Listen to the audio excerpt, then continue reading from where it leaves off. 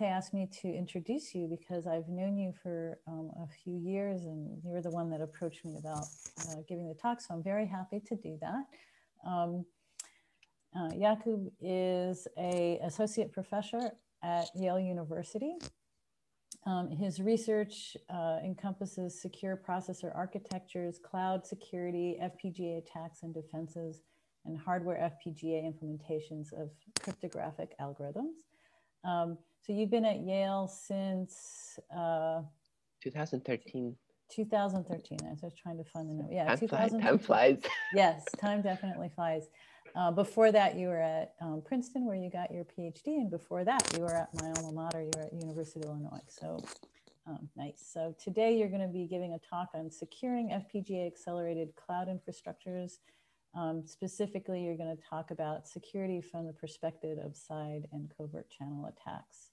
And so anxious to hear what you have to say. Please take it away. Perfect. Thank you so much for the introduction. Thanks for everybody for coming. And yeah, if you have any questions, feel free to speak up, or I think I can see the chat window, so you can also type in the chat window as well. Yeah. But today I want to talk about our work on cloud FPGA security. But before that, I just thought to give a brief introduction and advertisement about the research group and the different topics that we're covering. So today I'll talk about the cloud FPGA security. So I don't have to introduce that much. But in addition, my group also works on implementation of cryptographic algorithms on FPGA. So this is kind of basically, instead of attacking the FPGAs, this is using the FPGA as a prototyping platform and seeing how you can efficiently implement different algorithms. And now there's a lot of interest in this post-quantum cryptography and lightweight cryptography, which are sort of new standards being developed. So we're part of these efforts to kind of find efficient hardware implementations for these algorithms. And also in another direction, we're also looking at processor architecture security. So this is kind of, I guess my PhD was about processor architecture security. And since then, I've kind of moved into more of these FPGA work. And also another major research direction is work looking at hardware and physical security, especially physically unclonable functions, and kind of looking at how to use the physical properties of the circuits for security, for defending the systems. And especially the processor architecture security is covered in my recent book. So I'm just going to shamelessly advertise that there's a book. Actually, most universities, you can get a free PDF through the library, so you don't have to buy anything. You can read about processor architecture security. And lastly, so I want to advertise that, especially any undergrads listening, we're recruiting for PhD positions. So if you're interested, you can go to the caslab.csl.yale.edu. To look at, just let me know if you're interested in applying to kind of looking at any of these hardware-related security topics. And so, why is the research group considering so many different research directions? And then kind of the motivation for looking at not just one topic, but a spectrum of topics is that, an attacker only needs to find one weakness in a system. So a defender needs to basically defend the whole system, hoping that, he or she kind of covers all the directions. And if we just focused on one thing, let's, for example, say, if we focused on CPU, which is something I did in my thesis, then, for example, the attacker could use the FPGA-Accelerator, which is kind of the work I'll talk about today, that could attack the system. So you can't really focus on just one part of the system. At least for security, you have to cover, I believe, a lot of different topics. And so we look again at defending of CPU with some recent work on different types of side channels. A lot of work on FPGA now, which I'll cover today. Also on the devices and circuits with the DRAM fingerprinting and physically unclonable functions, for example. But also, I think there's a very interesting kind of research direction or a need to look at security of the infrastructure. So all these CPUs and FPGAs, they're part of a bigger computer system or bigger data center, and for example, we're exploring how the PCIe bus or the shared power supply could lead to different information leaks. So you need to also consider the infrastructure. And for a lot of these projects, kind of publish a lot of open source code. So you have you can look on our website for all the sample attacks or different defenses, like different verification projects that we did. All right, so jumping into the main talk. So today I'll talk about securing FPGA-accelerated cloud infrastructures. For short, we usually call it cloud FPGA security. So this is the idea that you have FPGAs which are located in a remote cloud data center. So first, I'll start by giving some background on field programmable gate arrays, so the FPGAs, and talk about how they're used in the cloud and what are the different information leak dangers. Then I'll talk about kind of our three recent projects. So I'll go into details on those, and then I'll give sort of one slide summary at the end. Hopefully there's time about our most recent ongoing work, including looking at machine learning and how you can sort of leak information from FPGA accelerators in machine learning, and then I'll kind of conclude and wrap up the talk. And since there's a lot of different projects covered in this talk, I just kind of want to highlight some of our contributions overall in this area. So, you know, we've developed the first temporal thermal covert channels in FPGAs. We've demonstrated the first approach for how to have a cross FPGA communication using the shared power supply. And then, you know, we've developed ways of fingerprinting the FPGAs, which can be also, you know, an attack to kind of map the infrastructure, but it can also be a defense for basically making sure you're getting access to unique instances of the FPGAs.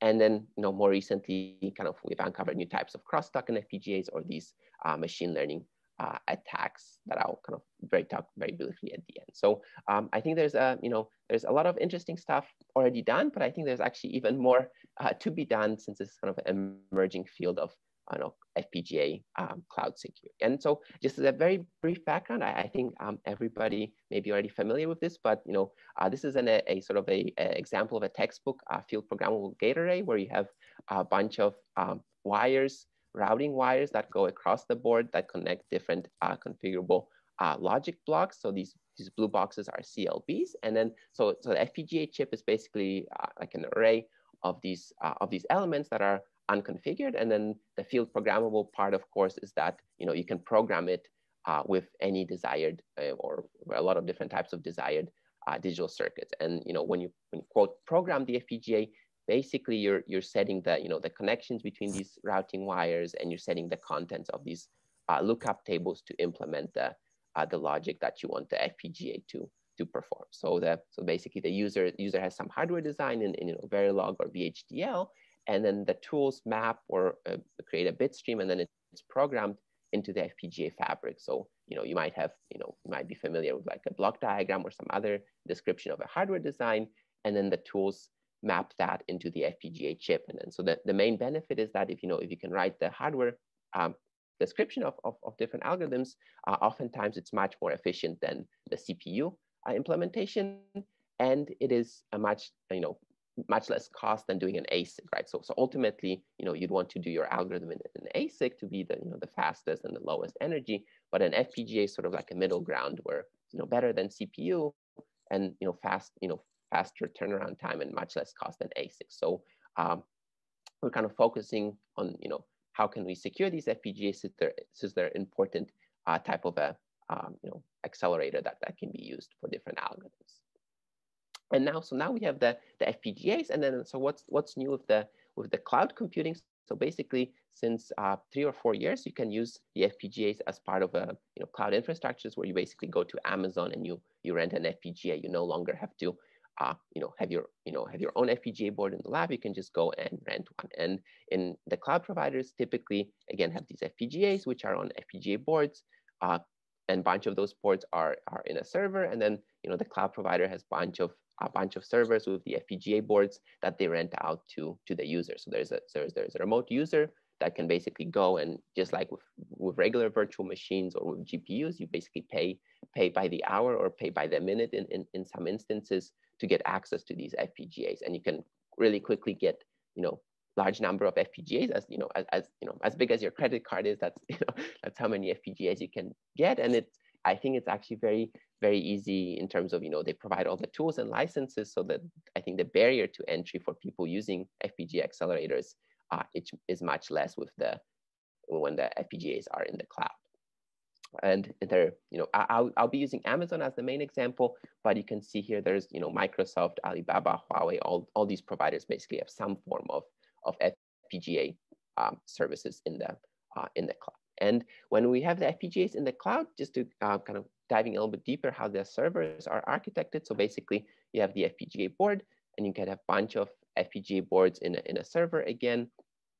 And then so when we start to think about the security, so you can see that the the FPGAs are individual, but they share some resources within the server. So for example, there's a shared PCIe that goes between the server where the user's software is running and the FPGA's board. So even if you have your own FPGA board, you still have a shared resource such as the PCIe bus. And in addition, there are many other shared resources, like the power supply or the cooling. So all of these things are sort of, part of the infrastructure that maybe we don't think about when we're just using the individual FPGA. And of course, all these servers are in server racks. So there's, shared networking, shared power for the whole server rack, cooling, things like that. So there's a lot of infrastructure that's connected between those servers. So even though you get your own FPGA, you're sharing that. And in addition to actually just getting your own FPGA, I'll talk a little bit about these multi-tenant cloud FPGA. So this is a more recent idea that you have different users share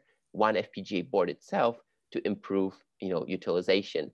But as we and others have shown, that it leads to more security, potential security vulnerabilities. Jakub, can I have a question to ask you before you go on then about this? So is this also assuming that these FPGA boards are pre-programmed, they're reconfigurable, but they're configured ahead of time for a specific use that somebody's doing that? Maybe it can be you, the user, for your own private use, but also you're also making it available for multiple users to use the FPGA? Yes, exactly. Perfect question. So this is, I think, the very good transition to the threat model. So yes, so we assume that basically the user can program the FPGA with whatever design they want. So you go to Amazon and you say, hey, give me an FPGA board, and they give you an FPGA board, and you can load with some minimal restrictions. You can load pretty much any hardware design you want. Just like you can go to Amazon and say, hey, run this piece of software for me. Here you're providing the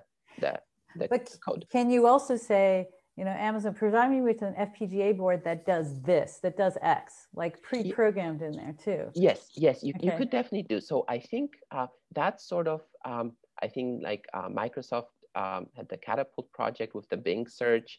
And I think now for the Azure machine learning services, they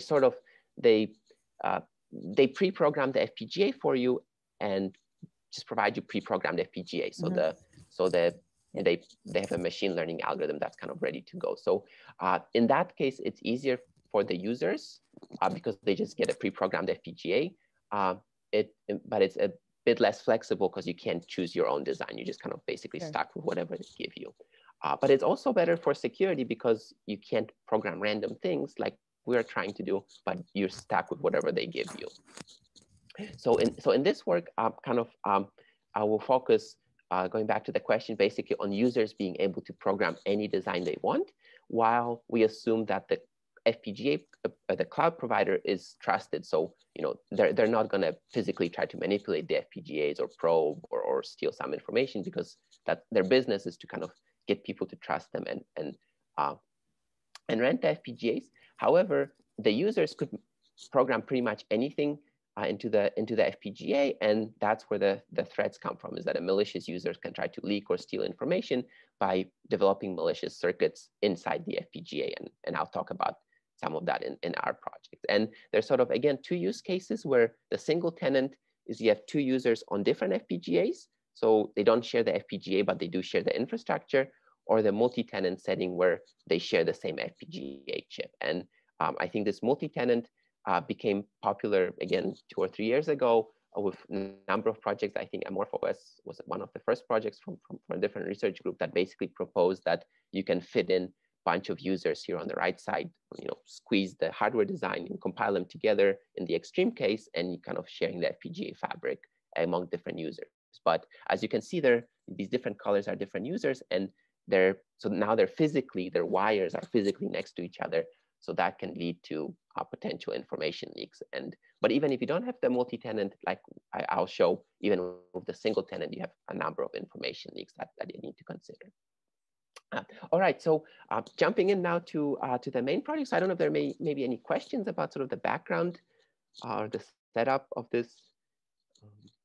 Okay, if not, I'll jump in and feel free to interrupt. So I'll talk about 3 projects. First, I'll talk about the information leaks through thermal channels. So this is basically a project that looks at how the thermal state of the FPGA can be used to or abused to leak information. And one of the kind of basic things I should explain, it's probably might know about it already, is a ring oscillator. So a ring oscillator is a basic basic circuit that has an odd number of inverters in a loop, and it kind of, you know, the loop feeds itself back to itself, and then by, you know, constantly, you know, the values in the ring oscillator constantly oscillate as they feed back. And then the important thing is that the frequency depends on the voltage and then the thermal, you know, and the temperature of the circuit. So the ring oscillator can be basically used as a temperature or voltage sensor by observing how the frequency of the ring oscillator changes due to the voltage or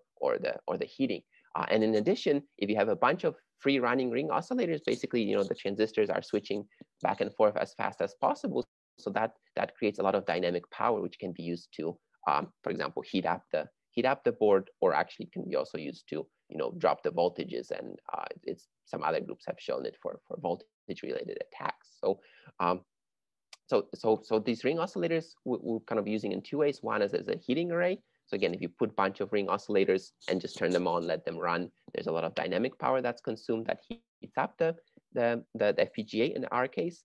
And then on the other hand, you can also use just a single ring oscillator as a sensor. So if you have some reference clock that counts time, and then you compute, you know, in a fixed amount of time, you count the number of ring oscillator oscillations, you can get some information about the temperature or the voltage. So this ring oscillator will kind of keep coming back in the different projects. And then so in this first project, we looked at basically how the thermal state can be used to send information. So, you know, kind of very simple idea. You heat up the FPGA or not to send a 1 or a 0, and then I know based on our experiments in the Catapult cloud, you know, the users have, you know, there's a few minutes of time before the FPGA fully cools off, so you can actually transfer the information. So here is sort of the kind of the setup of this information leak, is that, you know, you have a user that rents a number of FPGA boards, and then they sort of, you know, heat certain boards up to transmit the information, and then there's some time where, you know, the user logs off and the different user logs on, they get assigned an FPGA. And if they get assigned the same set of FPGAs, basically they can program a sensor, that this ring oscillator sensor, into the FPGA board, and they can basically, they can't read the temperature, but they can estimate the temperature, and they can, for example, learn that, you know, certain boards were warmer than the others, and in this case, they decode the information. So here, you know, 0111 was the information that being sent.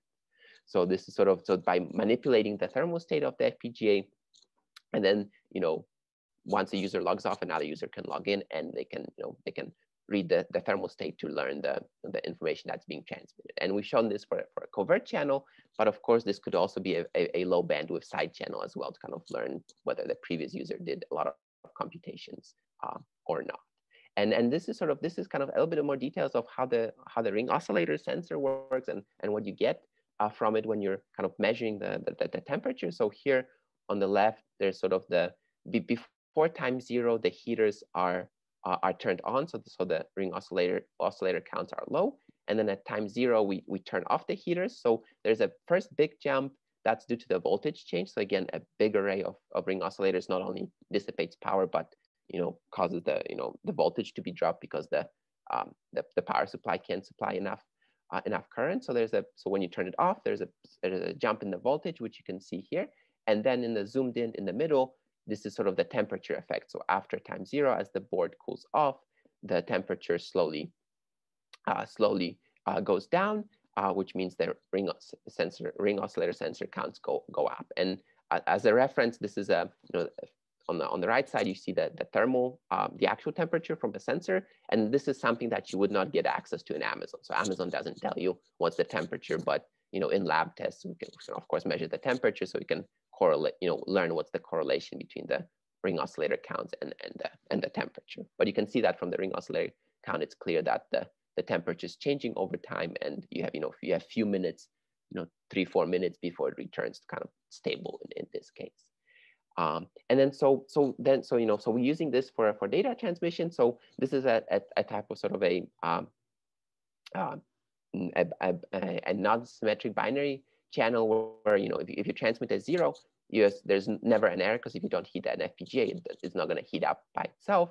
But if you try to transmit a 1, there's some probability of an error, because the FPGA might cool off before the before you're actually able to read it off. So we looked at some different error correction, and then also looked at using multiple FPGAs in parallel to transmit multiple bits. And here you can see that by using multiple FPGAs, you can get a few bits per second channel between two users. And kind of we demonstrated this in the Catapult servers in the Texas Advanced Cloud Computing Center. So it's kind of an academic version of Amazon Cloud where you can rent FPGAs. And so yeah, and then the nice thing, or not so nice thing, is basically if you can rent more FPGAs, you can naturally parallelize and get more bandwidth. So it's really limited just by the number of FPGAs that you can rent. And there's a lot of, like I said, there's kind of just all this kind of initial work, in the sense that there's a lot of potential. For example, how do you transmit more than 1 bit per FPGA? How do you kind of monitor some of the data center effects and different types of cooling on the boards? So kind of a lot of interesting things still to be done. All right, so I don't know if you guys have any questions about the thermal stuff. I have a question. Uh-huh. So, and it's about the, I see how the mechanism works, but it's about the model of what you're trying to do here. So my understanding is that you need active participation on both the sender and the receiver parts, right? So there are two users who try to covertly communicate information to each other, but they're both actively participating. This isn't, somebody is spying on somebody else who has their FPGA, their circuit deployed on the FPGA. So, I'm trying to imagine a real world case where you would want to communicate information in this way, because if both the sender and the receiver are set on communicating, this is a very high cost way of sending information, right? So they must really put a very high value on this being covert in a way. And it's only covert if nobody else is watching for this, right? Because if Amazon is deploying, some logic on the FPGA that watches for these kind of heating effects, then they would be able to tell that this communication is going on. So could you comment a little bit more on the sort of the attack model here, what real world attacks this would represent? Yeah. So I think you have very good points. So our focus is, so here sort of basically demonstrating a covert channel, which is going to be very, very low bandwidth, and it's again if they basically, I think just in cloud computing security in general, it's sort of like a cat and mouse game. The attackers find some new attacks, and you kind of find a defense to defend against it, and then there's a new attack. So I think basically as far as we know, for example, Amazon doesn't monitor the temperature so actively, but now that the attack is out there, then definitely they should add the defense for it. So it's sort of we want to make sure that people are aware that this is an issue, and it has many actually easy solutions. For example, if you delay the time between the users, you can kind of mitigate this attack very easily. Although then, let's say Amazon loses some money because the FPGA is unused for a longer period of time. So this is sort of kind of demonstrating that the cooling, which may not be the first thing when considering security, might actually be important. But I definitely agree that if you want to have a high bandwidth channel, then you can use one of our power-based channels, or like a CPU cache-based channel for sure is much higher bandwidth. Right, and just to wrap this up, I'm curious still what the motivation of the attacker is, because if I can see if I want to steal somebody else's private key by deploying, making sure that my FPGA shares my circuit shares an FPGA with them, but that's not what's happening here. The user who's heating the transmitter already has the information, right, that they want to communicate. So, yes. So I think yeah. So basically I think this is part of our exploration of how far you can push the thermal channel. So for example, I listed, for example, the more than 1 bit per FPGA. So in our work we sort of got stuck that you can't really, so far we're not able to do more 1 bit per FPGA, because the heat spreads out pretty evenly in the chip. And although there's some work that people showed multiple bits per FPGA, it was in a lab setting where they had a high-speed thermal camera, and there was really a lot of physical attacks. But if you consider just remote ones, so far this is kind of the best we can do. And indeed, if that's the best we can do, then maybe this is something that's a low priority threat that they don't have to be worried about. So we're not kind of just trying to kind of always break the system, but also kind of analyze the security of the whole system. And if this is this is the best we can do, and this ends up being a low priority threat, then that's actually really good, because that means that maybe you don't have to buy bigger fans or drop the temperature in the data center. Things become secure. Yeah. I think that the interesting part was, to me, was that although it's really low bandwidth, you can share, if you run more FPGAs, you can kind of magically improve your bandwidth, because you just pay a few more dollars and you get another FPGA. So you can parallelize this quite a bit. But I agree. I think Maltes basically is wondering about like settings in real world about covert channels in general, like not necessarily like how far, like how many bits, let's say, you can you can communicate using thermal. And for this case, like basically the model is the attacker, let's say you have a system that you have compartments, right? So the attacker has already made kind of somehow assumed controls completely one compartment, controls completely another compartment. Maybe it's a sandbox or something like that. And they use covert channels so as to communicate information from one compartment to the other. So that's the typical use for covert channel use in the real world. Right. So I get that, but the attacker, in order to have something worth communicating, they need to already have used some other approach to break into a place, get the secret, and then they're trying to get the secret out. Right? Totally. Cool. Like you need to have perhaps complete control, at least in this particular case, because you're actually inducing some computation in a very specific way that's going to raise temperature in a particular way. So yeah, I mean, you control both ends. Yeah, assuming though that someone says, you know what, this is kind of compartmentalized and this is compartmentalized, what Jakub is saying that, yeah, at least you can, I don't know, like transfer some bits here and there. Yeah. So one example that we have, which for example, is basically, if you can think of like Pepsi and Coke. Let's say, there's an insider in Pepsi who wants to leak some information to, Coke about their secret recipe. So in this case, I pretty much for any covert channel, we assume that, the insider already has the information and they're just trying to find clever ways to leak it out. So, but I definitely agree that, cool. the bandwidth is quite low, which could be a good or a bad thing, depending on if you're attacker or the defender. So maybe to something that's a little bit more higher bandwidth. Although I guess also one should note that the one aspect of the thermal channel is that the sender and receiver do not have to run concurrently. That's another. So they can use, you encode the information, you can pick it up later.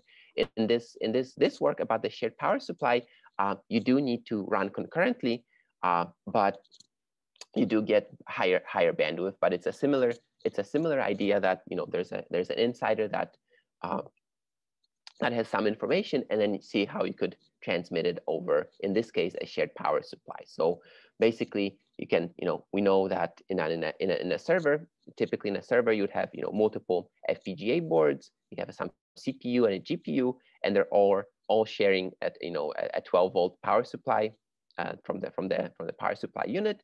And then in addition, on the FPGA or on the CPU or GPU, there's some more voltage converters that convert it down to, let's say, 1 volt for the FPGA core voltage. But in the whole server, you're sharing the 12 volt. And then so the idea is, can we modulate in this case, can we modulate the power consumption, which will result in small voltage drops, such that there's some communication between the FPGAs, or actually also between the GPU and FPGA, or the CPU and FPGA. And the key part is that there's this, the shared component, which in this case is the power supply. And interestingly, again, going back to the ring oscillators, you can use the ring oscillators as a sensor for voltage changes, and also you can use a big array of ring oscillators to burn a lot of power, which would stress the power supply, and then there'll be a small voltage drop in the shared 12 volts. And then so in this setup, again, we have the sender and the receiver, although they're running concurrently, and on the sender side, basically you get these, the transmitter has a bunch of ring oscillators that turn on to consume a lot of power, and then they're connected to the shared power supply unit, to the sink, to the receiver. And then on the receiver side, we have the receiver ROs, which try to measure the voltage changes, but also kind of what we discovered is that we need to use these stressor ROs to actually stress the local voltage regulator. So remember, there's this, the 12 volts coming into the FPGA board, but on the FPGA board, it gets stepped down into a 1 volt before the actual, before the actual FPGA chip gets the 1 volt. So if there is some small variations in the 12 volt, actually the DC to DC converter that converts it to 1 volt, it can actually mask some of that. So if you don't do anything special, there might be some variation in the 12 volts, and the FPGA never actually sees it. But what we found out is that by having this stressor circuit on the local FPGA, it can actually stress the DC to DC converter, so that it can actually, any small variations on the 12 volt side will actually become slightly visible on the 1 volt side, and can be measured by the RO sensor. So it's kind of an interesting way of kind of stressing the thing to kind of get more signal out of the channel.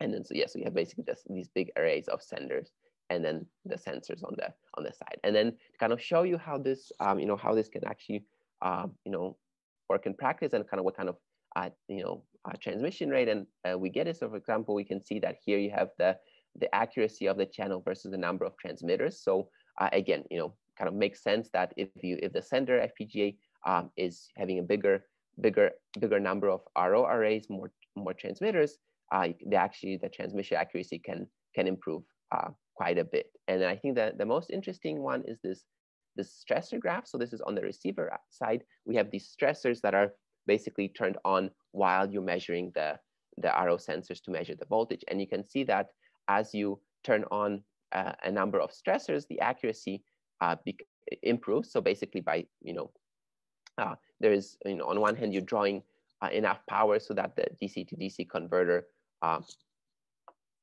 of can't keep up. And it's, some small variations on the 12 volt side become visible. But then, kind of quite intuitively, if you stress it too much, then you lose all the signal, because then the local board is drawing so much power that it drops the voltage, and the sensor is basically sensing just whatever's happening on the local board. So this is kind of, so there's some, and this is going to depend on the FPGA chip and on the DC to DC converter being used, but there's some sort of a sweet spot where a certain number of stressors can actually improve the signal that you're receiving. And so that's, I think, that kind of the key part. And then further, here, of course, if you have more measurements, then you can increase the accuracy. So basically, we can see that by having a bunch of stressors on the sender FPGA, you can actually affect the shared power supply, and with enough or with a correct number of stressors on the receiver side, you can actually recover the information that is being sent. And then so we kind of developed this on different number of FPGAs, all from the 7 series from Vertex. So this is a pretty recent FPGAs, and with different power supply units to kind of make sure this is not just a one-off thing for a specific power supply unit. And you can see that with a few bits per second, we can get a quite high accuracy. And it's a low bandwidth channel, but kind of it's reliable enough to transmit, for example, cryptographic keys. If the insider has some cryptographic keys, they can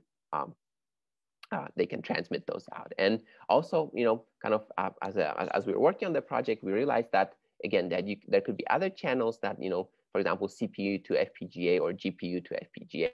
So kind of in this graph, kind of show you that, if you have a big GPU doing a lot of computation, again, you can induce a lot of power draw, which will drop the voltages. And then, for 2 different types of power supply units, you can see that you're able to transmit some information. So again, either the GPU is doing a lot of computation or not.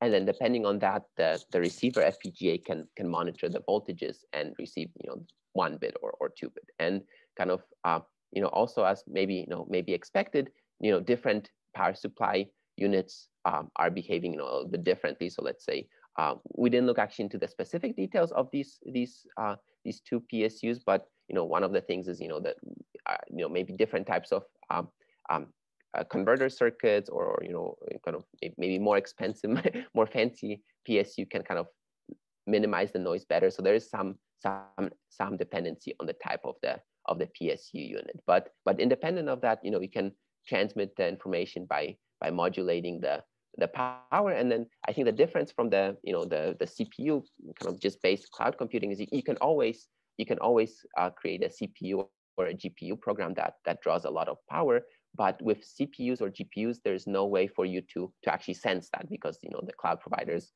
don't give you access to any interface where the GPU or CPU could tell you what's the what's the voltage. And whereas with the cloud FPGAs, because user can program pretty much any circuit they want, they can create these RO sensors that that can monitor the voltages. So having the FPGA ability, low level ability to access the FPGA is kind of critical in this a new type of channel that wouldn't be possible with just CPUs and GPUs. And and again, it's kind of some of the first work in this area. And then so there's a lot of kind of opportunities. For example, how you can different type of PSUs or voltage regulators, how can they affect this? Maybe we can use better types of sensors. So instead of ring oscillators, there's also a different type of a circuit, which is called the time to digital converter, that we know that can be used to sense also voltage and temperature changes. And actually, it's a little bit more sensitive than ring oscillators. It's more finicky in terms of it requires more configuration to get it to work on a specific FPGA instance. But once you get it to work, you can get better measurements. So for example, you can probably improve the bandwidth of the channel, or by having TDCs instead of ring oscillators. So there's a lot of improvements, and also thinking about defenses. So for example, you could ban certain types of you could ban the ring oscillators. So the cloud provider could scan for the ring oscillator, and then if you have a circuit with a ring oscillator, they just say you can't load it on the FPGA, which might seem to kill the receiver. However, for some other work, we showed that there are actually many different types of ring oscillators. For example, ones that include a transparent latch for a transparent flip-flop in the loop, so it's kind of like, again, like a cat and mouse game. If they ban one type of ring oscillator, you can design a different one that bypasses those protections. Or if they somehow ban all the ring oscillators, then you can use a time to digital converter instead. So it's kind of a again, in the end, it's a cat and mouse game, and we're trying to figure out how far to push it, and what could the cloud provider do to defend themselves. Yeah. So this is kind of a quick overview of the power supply based channel. I don't know if you guys have any questions.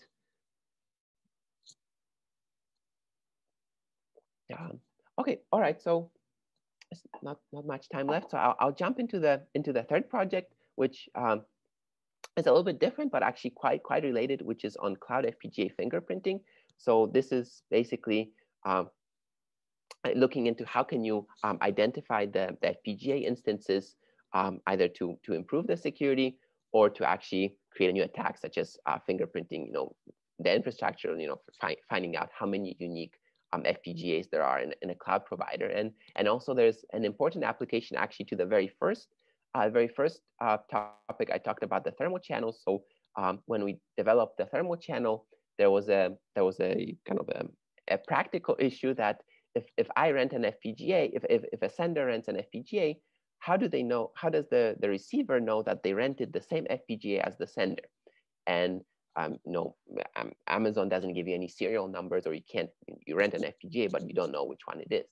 So actually this fingerprinting kind of solves one of the practical issues of the first project, that by having a unique identifier, the fingerprint for the FPGA, you can actually, the sender and receiver can sort of pre-agree on which FPGA, which fingerprint they're going to be using to communicate, and then they can rent the FPGAs until they they get the right fingerprint and to transmit the information, and then again rent the FPGAs until you get the same fingerprint to receive the information. And I'll show in this part that there's actually very high probability of being able to rent FPGA of a specific fingerprint, which means that there's some sort of a determinism in the way that the FPGAs are allocated, for example, in Amazon. But yeah, so, do you mind a quick question? Sorry. Yes. I'm just trying to understand your threat model here, because if these people are already in communication, they can already communicate out of bands. Why do they need to communicate through the FPGA? Yeah. So again, I think it goes back to the basically to the covert channel threat model, where basically we have an insider and an outsider, and then they pre-agree on some information, but they don't at the time they don't have the secret. So for example, I agreed, I'll try to communicate with you, and then I get hired by Pepsi, and then once I get hired by Pepsi, I can't talk to you anymore, and then, but that's when I get the information. That was the part of the talk I missed because of my school daughter. Sorry. No worries. Yeah. So basically, perfect, so you have to have some, they pre-agree on something, but at that time they don't have the information. So in this project, we actually also combined some of our work from prior research on DRAM modules, on the DRAM memory, and we used the DRAM POPs for fingerprinting the FPGA. So as a very quick review, DRAM memory uses capacitors to store data, and you write data by charging the capacitors. So 1 bit in a true cell, 1 bit means that the capacitor is charged, and then slowly the charges leak from the capacitors. So normally the DRAM has a refresh to kind of refresh all the capacitors. But if you turn off the DRAM refresh, then after a certain time the data will flip. So the charges leak and your 1 becomes a 0. And for 2 different DRAMs, after the same decay time, what we call a decay time, they'll have a different pattern, which becomes this fingerprint. And our prior work on DRAM POPs, independent of the FPGAs, kind of show that this can be uniquely identify different DRAM modules, and it's basically a unique pattern, just like a human fingerprint to identify the modules. And then so by using these DRAM POPs in the FPGAs, we can basically fingerprint the whole cloud FPGA infrastructure to find out how many FPGAs there are, or for example, for the thermal channel, have a identifier that the sender and the receiver can use to agree upon. And then so this kind of gives you an idea of how the DRAM modules are integrated into the FPGA in the cloud FPGA. So it's kind of maybe not counterintuitive, but we're using the DRAM to fingerprint the FPGA. And so how that works. So basically the idea is that the FPGA is located on this FPGA board that has the physical DRAM modules on the board. So these are different modules than whatever is inside the FPGA server. So each in the server. So each FPGA has its own dedicated set of physical DRAM modules. And then so having a sort of a reasonable assumption that the cloud provider doesn't physically go around switching in and out the DRAM modules on the FPGA boards, if you can fingerprint the DRAM on the FPGA board, then you're sort of guaranteed that there's a, for FPGA chip, FPGA chip 1000 has a certain fingerprint because it's always located on the same board as that DRAM. And if you have a different DRAM fingerprint, that's going to be on a different FPGA. And actually, we have a little bit of redundancy because each FPGA board has, at least in Amazon, has four DRAM chips. Actually, this seems to be pretty standard for a lot of these FPGA accelerator cards. They seem to have four modules, usually 64 gigabytes of DRAM on the board.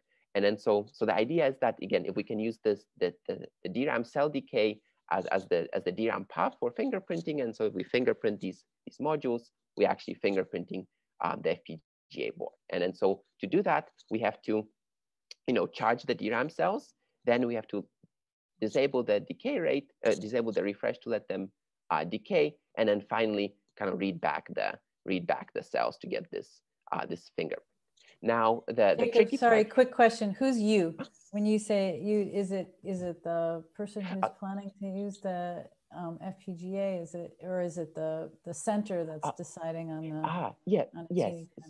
So you here is just a cloud user. So it can be either the sender or the receiver. So basically the idea is that the user, either the sender or the receiver, would have to first collect or generate these fingerprints to create a database of the fingerprints, and then again the sender receiver somehow would agree on the on which fingerprint from that database. Or if you is just one person, for example, I just want to know how many FPGAs does Amazon have in a data center, then I just kind of rent an FPGA, fingerprint it, add it to my database, and again let it go, rent a new FPGA.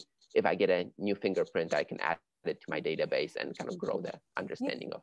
You think, so this would be a security protocol, but you'd also think that there would be instances where this information is something that the cloud center would not want to give away, the unique fingerprint.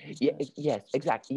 Yes. So I think from the cloud provider, the main issue, well, basically you can learn, let's say, how many FPGAs they have, or like we've looked at, or we've shown that you can sort of estimate the type of allocation algorithm they use based on how frequently you can observe the same FPGA. The same FPGA fingerprint or the same DRAM fingerprint. So if the cloud provider is trying to hide some details about their infrastructure, then this is definitely an issue for them as well.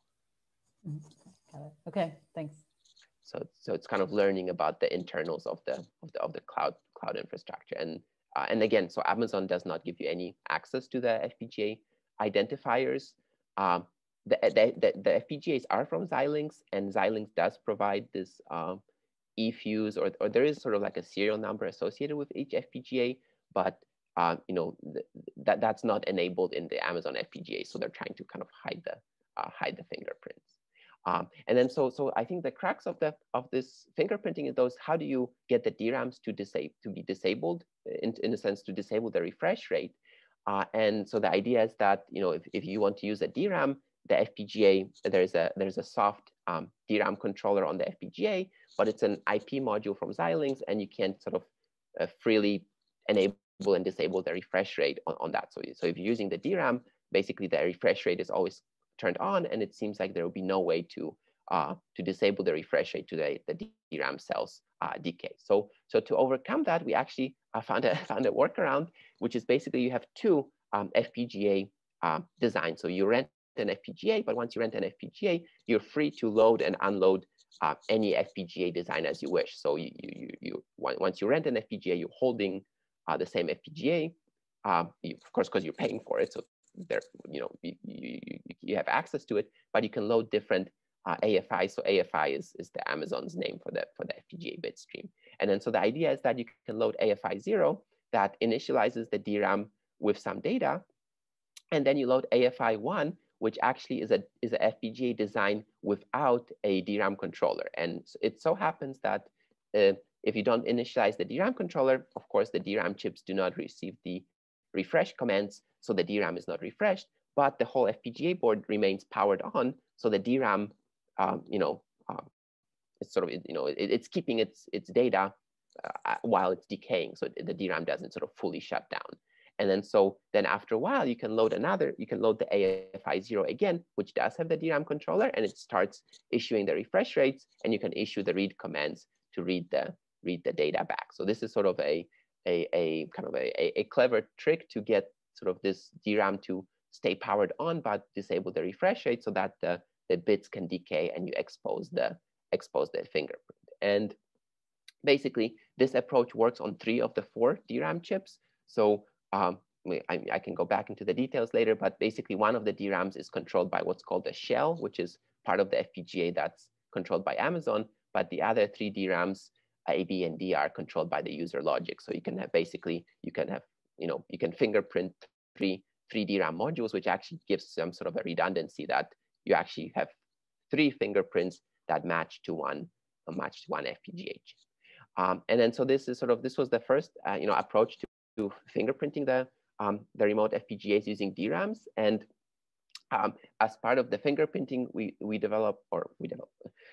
found that there's this very nice Jakub index metric that can be used for distinguishing DRAM paths. And then so you can have the inter and intra device Jakub index. So basically, if the path measurement is from the same device, it's not going to be identical each time, but it's majority of the bits that flip will be in the same location, so the Jakub index will be close to 1. And if you have two DRAM path measurements from different boards, even if they have the same decay rate, the location is totally unique, and then the Jakub index comes out to close to 0. So you can, by comparing the Jakub index between different path measurements, you can figure out whether you're actually very likely using a FPGA you've seen before, or if it's a totally different FPGA. So this Jakub index, actually it works much better than a Hamming distance, which would be a typical metric for other types of paths. Could you say a little bit about the 0.6s? I'm trying to understand that is this like just noise in measurement between devices, or is it like some devices tend to give you much closer to 0.1 and some devices give you much closer to 0.6? Yes, good. So this index is a similarity of two measurements. Right, it's a set. It's a set similarity. Yeah. Exactly. Yeah. So there are a lot of things. So some devices, maybe the manufacturing variations are more. Maybe when you measure the device now and you measure it an hour later, maybe they change the cooling and the FPGA cools a little bit more. So this because the DRAM decay is affected by temperature. So if there's some fluctuations in the data center temperature, that might give you slightly different measurement. So this would be temperature, some voltage changes, and some DRAMs might some cells might be just more prone to decaying. So actually, I'll come back to the temperature thing in a little bit, but that's how you sometimes it's can get 0.6. But the nice thing is you can actually separate it quite cleanly. And then so for example, we talked a little bit about mapping the infrastructure. So you kind of we can learn the probability of getting the same FPGA over time. So we can see that if here on this graph you can see there are different types of FPGA instances. I can also talk about that offline, but you can see that if you rent an FPGA and then of a certain size, and then if you come back 2 or 4 or 6 hours later, what's the probability of getting the same fingerprint again? And we can actually see that for different instances, it's almost 50% that you can land on the same FPGA as you did before. So it might indicate that maybe the 4x instances are less popular. So you're likely to get the same fingerprint, or maybe they have fewer of them. So that when you're assigned the board, you're more likely to end up on the same board. So this kind of interesting. On the other hand, because of the high probability, you end up often getting the same board you've seen before. So it makes fingerprinting the whole data center difficult, because you would have to be renting for a lot of time to actually get a bunch of new unique fingerprints. And then going back to the temperature related perhaps questions, that, for example, again, like I mentioned, the bad thing could be that the temperature affects the decay, but that also means that you can use the DRAM as a temperature monitor for the data center. So you can see this is some measurements we did over a number of days, 2 or 3 days, that you can see that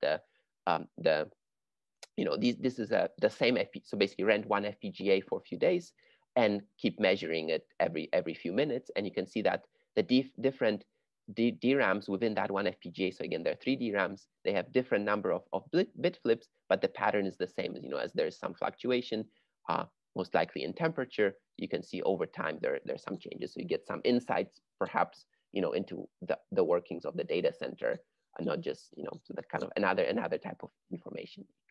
But again, this is kind of one of the first works on fingerprinting FPGA. So there's other kind of interesting things. I think one of the interesting things would be that the future DRAM or future FPGA chips from Xilinx, for example, have the 3D stacked high bandwidth memory on. So the DRAM is on the FPGA chip. So is there some new behavior, or can you leak some information between the DRAM and the FPGA chip, for example, because it's stacked? So it's kind of once those become available in the data centers, it'll be kind of interesting to see what you can do remotely.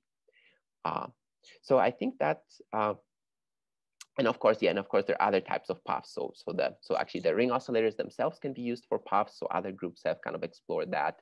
But other ways of, if they block the DRAM fingerprinting method, you can find other POPs, I'm sure, to kind of do the same thing. Yeah. So I didn't know if there are any questions. I think I'm running a little bit out of time, so maybe I'll skip the ongoing work. Actually, I had one slide each. I just gonna kind of highlight, we've looked at also at crosstalk between the wires. So this is for the multi-tenant FPGA setting. Our most recent project looks at kind of using the power measurements on the FPGA to extract some information from machine learning accelerators. So again, in a multi-tenant setting, you have a machine learning inference running on part of the FPGA, and there's a malicious user co-located on that same FPGA, and they can use, in this case, the time to digital converter to measure the power changes as the ML inference runs. And then, for example, they can get an estimate of the input to the ML algorithm. So it's kind of a, in the multi-tenant setting, it can be kind of dangerous when different users are able to leak information from each other, such as the inputs.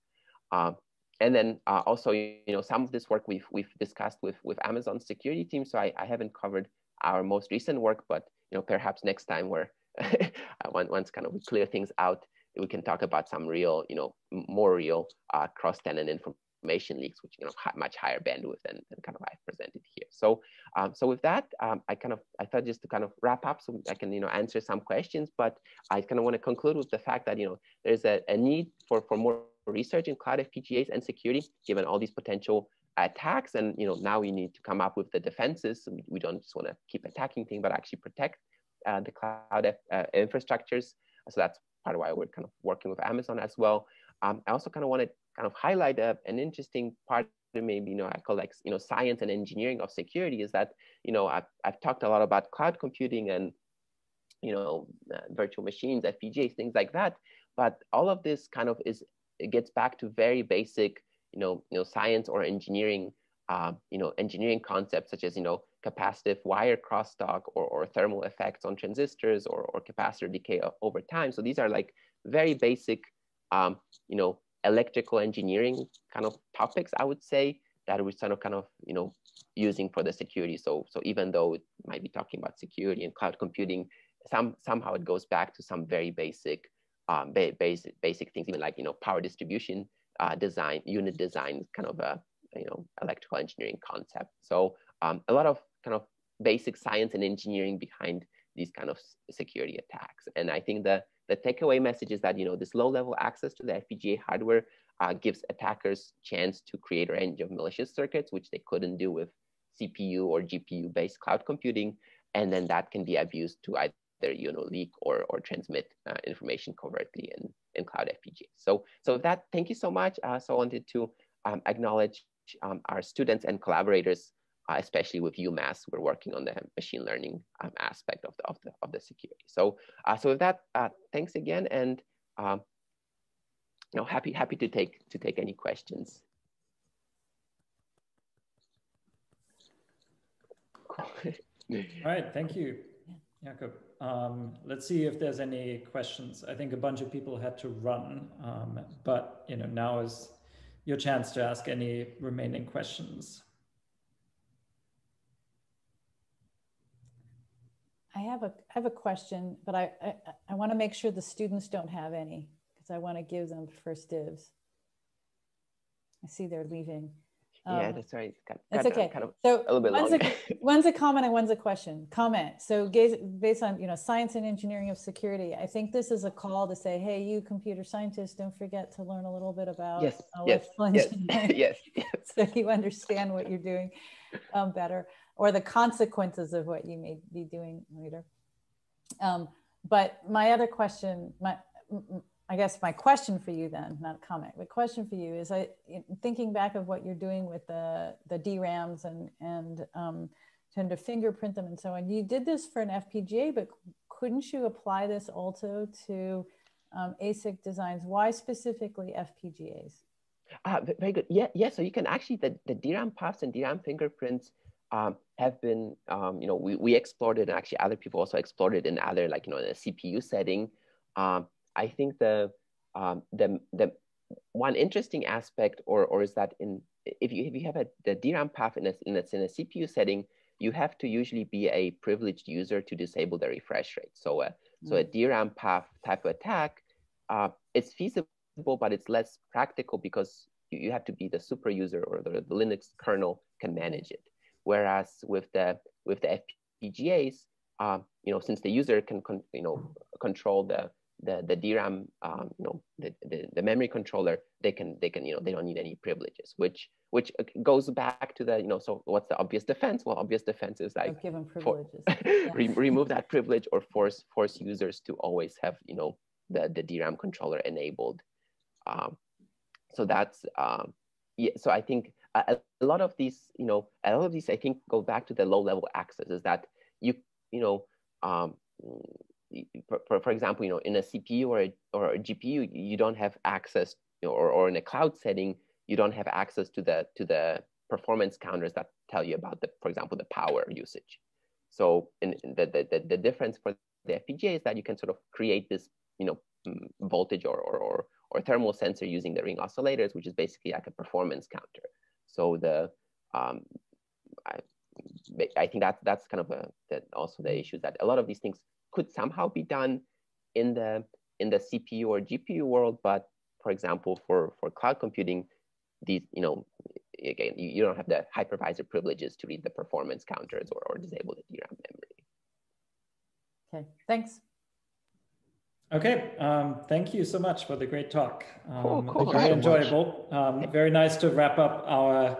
Oh, sorry, Connor, did you have a question, or were you? No, just I didn't have thanks? a question. I was just saying thank you. This is absolutely terrifying to me, so I'm really happy to see this. Thank you so much. Yeah. So thanks guys for organizing this, and hopefully next time I can see you here in person. Can come give a talk. It'll be really cool to hear about how that works. That's great. Yeah, I actually, Jacob, I was planning to email you later, so we can try to trade off, and I'd love to. Yes. I actually, I'm sorry. Yeah, I did get your message about. I think the spring semester is pretty open right now, so we'll have a trade, and we'll fix. Yeah, great. Cool. All right. Thanks, Jakub, for rounding out our semester with this fantastic talk, and happy holidays. Yeah, happy holidays. Stay safe. Bye-bye. See you guys. Bye.